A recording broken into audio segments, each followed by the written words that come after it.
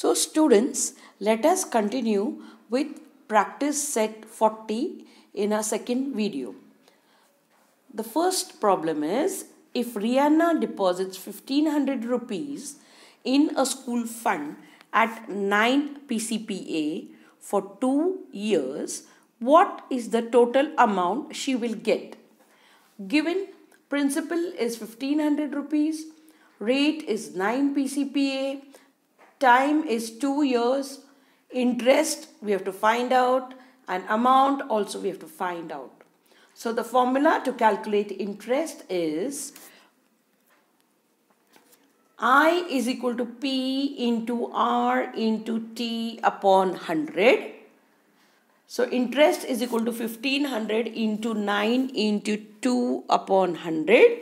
So we cancel those two zeros from the numerator and denominator, and after multiplying we get the interest as 270 rupees. So now to find out the amount, A is equal to P plus I, that is principal plus interest, that is equal to 1500 plus 270 rupees. So total is equal to 1770 rupees. So Rihanna will get 1770 rupees. Excuse me. Second problem, look into a textbook. Jetalal took a housing loan of 2,50,000 rupees from a bank at 10 PCPA for 5 years. What is the yearly interest he must pay and the total amount he returns to the bank? So let's find the solution. So here P is equal to rupees 2,50,000, R is equal to 10 PCPA, T is equal to 5 years, interest per year we have to calculate, and amount also. So interest per year is equal to P into R into T upon 100, that is 2,50,000 into 10 into 1 upon 100. So we cancel two zeros from the numerator and two zeros from the denominator, and we get rupees 25,000 as interest for 1 year. So for 5 years the interest will be 25,000 into 5, that is equal to rupees 1,25,000. Now amount is equal to principal plus interest. So principal is 2,50,000 plus 1,25,000 interest. So that total comes to rupees 3,75,000. So the yearly interest is 25,000 rupees, and Jetalal will return a total amount of rupees 3,75,000 to the bank. Third problem, let's read it from the textbook. Shrikant deposited 85,000 rupees for 2.5 years at 7 PCPA in a savings bank account. What is the total interest he received at the end of the period? So let's find out the solution. So principal is equal to 85,000, rate is equal to 7 PCPA, time is equal to 2.5 years, that is equal to 5 upon 2. Okay, 2 2s are 4 plus 1 5 upon 2. Interest we have to find out. So to calculate interest, the formula is I is equal to P into R into T upon 100. So that is equal to 85,000 into 7 into 5 upon 100 into 2. Now two zeros from the numerator and denominator are cancelled. So remaining is 850 into 7 into 5 upon 2.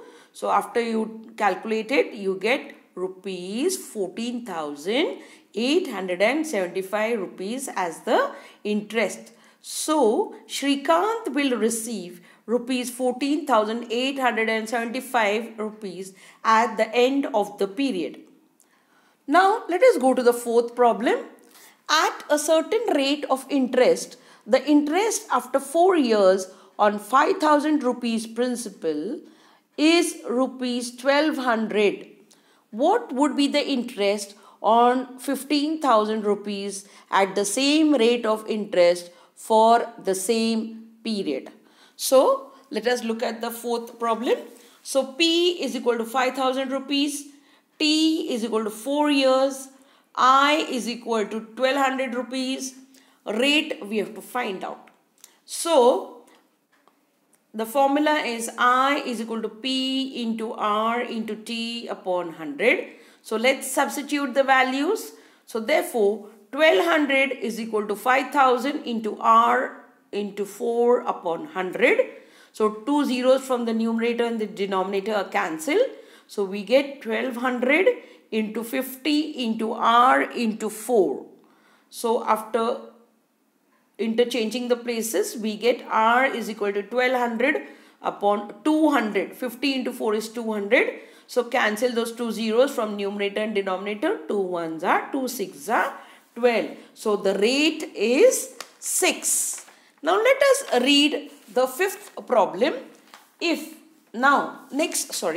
fourth problem, let us continue it.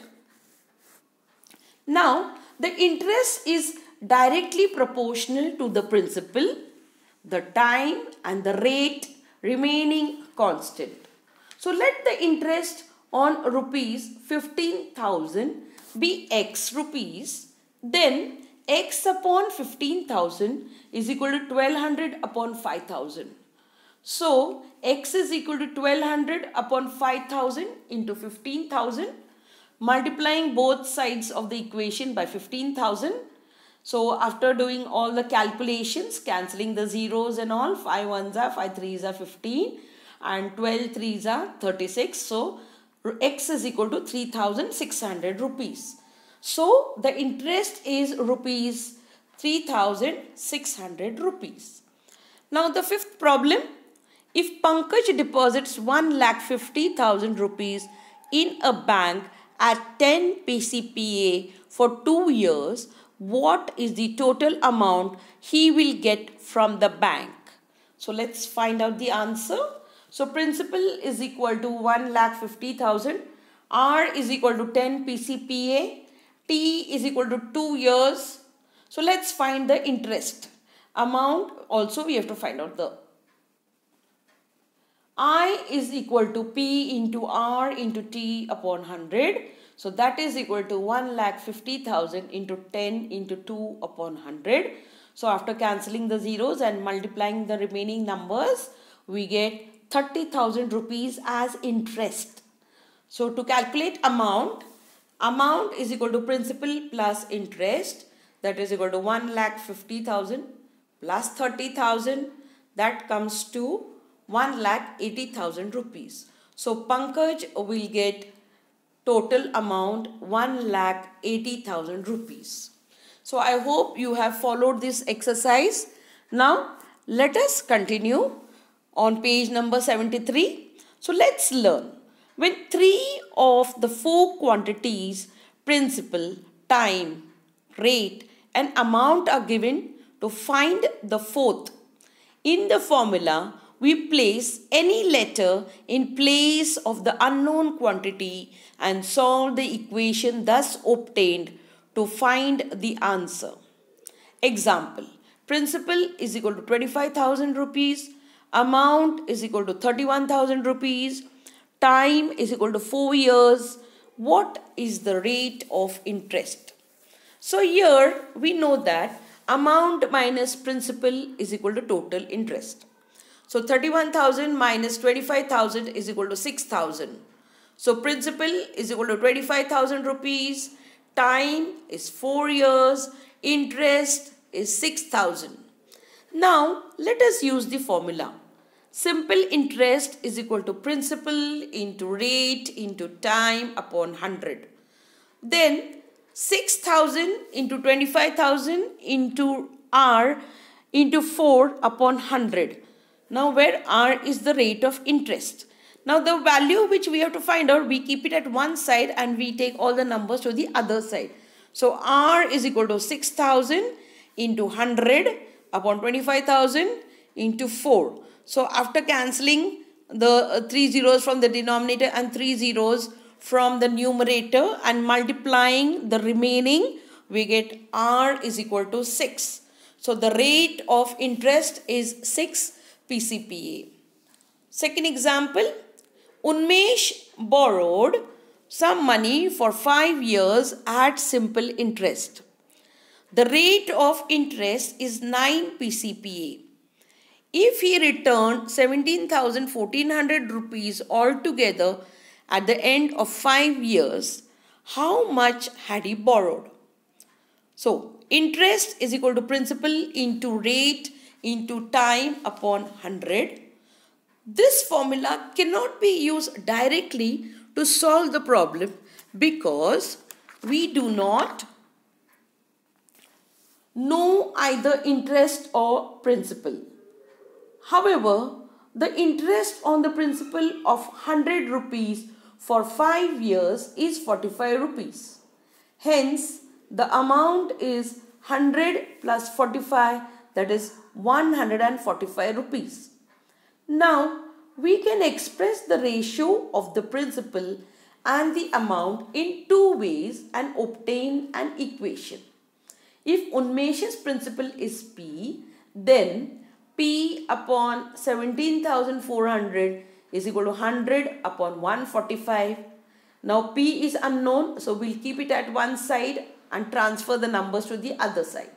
So 100 into 17,400, it will go in the numerator upon 145. Now after multiplying and dividing, we get the answer as 12,000 rupees. So the principal that Unmesh borrowed was rupees 12,000 rupees.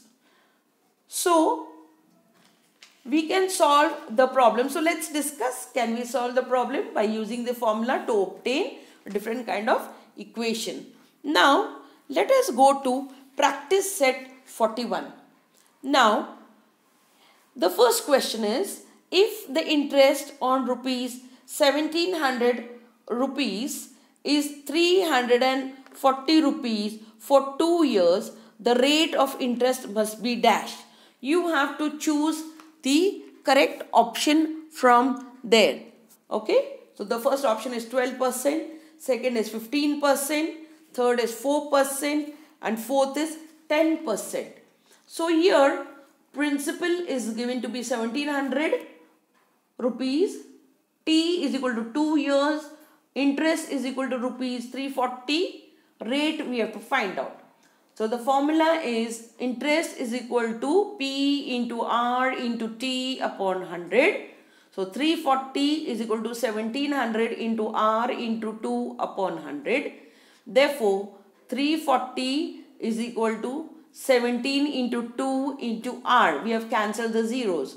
So rate is equal to 340 upon 17 into 2. So we know that 17 2s are 34. So 1s are and 0. So rate is equal to 10%. So here the fourth option 10 is correct. Now let us see the second problem from the textbook. If the interest on 3000 rupees is 600 rupees at a certain rate for a certain number of years, what would be the interest on 1500 rupees under the same conditions? Now here interest is equal to P into R into T upon 100.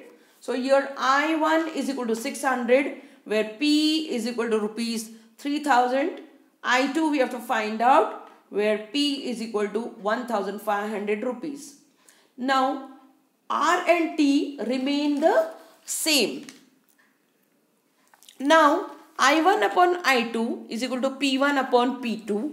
Therefore 600 upon I2 is equal to 3000 upon 1500. So 600 into 1500 is equal to 3000 into I2. So we have to find out I2. So I2 is equal to 600 into 1500 upon 3000. So after cancelling the 3 zeros from the numerator and 3 zeros from the denominator, we get I2 is equal to 300. So the interest is 300 rupees. So the correct alternative here is the first one, that is 300 rupees. Now let us see the third problem. Javed deposited 12,000 rupees at 9 PCPA in a bank for some years and withdrew his interest every year.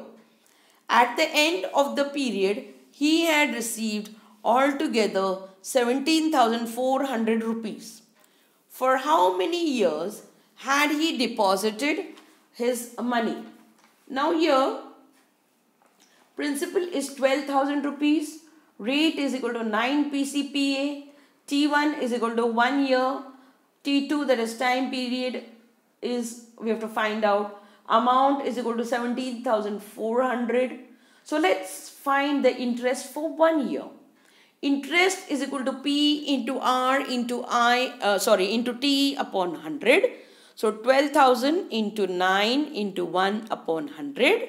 So after solving this, you get it as rupees 1,080. So interest I1 is equal to 1,080 rupees.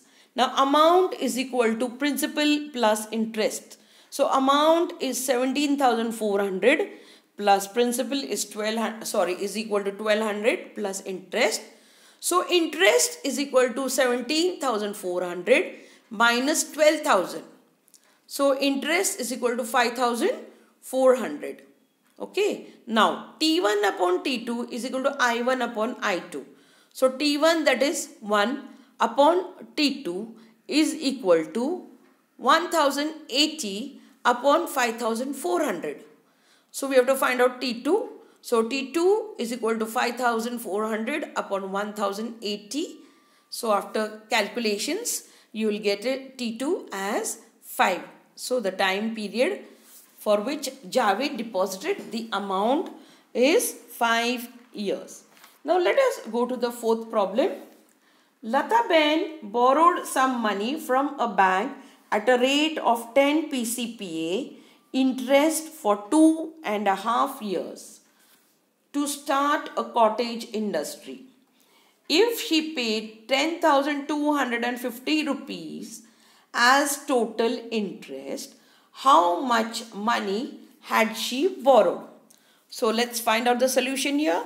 So here I2 is given to be rupees 10,250. Rate is 10 PCPA. Time is 2.5 years. P2 we have to find out principal. So let P1, that is principal, be 100 rupees. So let's find the interest on rupees 100, that is P1. So I is equal to P into R into T upon 100. That is 100 into 10 into 2.5 upon 100. So 2.5 means 5 upon 2. So 100 ones 100 gets cancelled. So 10 into 5 upon 2. So 2 ones are 2 5s are 10. So 5 5s are 25. So interest on principal of rupees 100 is rupees 25. That is I1. Now I1 upon I2 is equal to P1 upon P2. So 25 upon 10,250 is equal to 100 upon P2. So 25 into P2 is equal to 100 into 10,250. So P2 we keep it at one side and the numbers on the other side. So 100 into 10,250 upon 25 is equal to, after cancellation, you get 41,000 rupees. So Lataben had borrowed rupees 41,000. Now let us go to the table. Fill in the blanks. Now in the column, first column principal is given, second column rate of interest is given, third column time is given, fourth column interest is given, and last column amount is given. Now here I have solved for you the fifth problem over here. Remaining you will solve as I have solved here. Now here you have to find out the principal. Rate of interest is 2.5%. Time is 5 years. Interest is 2,400 and amount we have to find out. So the formula is interest is equal to P into R into T upon 100. So interest is 2,400 is equal to P into 2.5 into 5 upon 100. So 2400 into 100 upon 2.5 into 5. Now 2.5 means 2 to the 4, 5 upon 2. Now in the next step, 5 upon 2 means 5 will remain in the denominator and 2 will go in the numerator. So in the next step you can see 2400, principal is equal to 2400 into 100 into 2 upon 5 into 5. So after solving all this, you get principal as 19,200 rupees. Now let's calculate the amount. Amount is equal to principal plus interest. So 19,200 plus 2,400 comes to rupees 21,600 rupees. Okay. So now you have to solve these exercises in your notebooks. I hope you have all followed these examples and learn the definition of the different types of accounts. Okay. Thank you very much.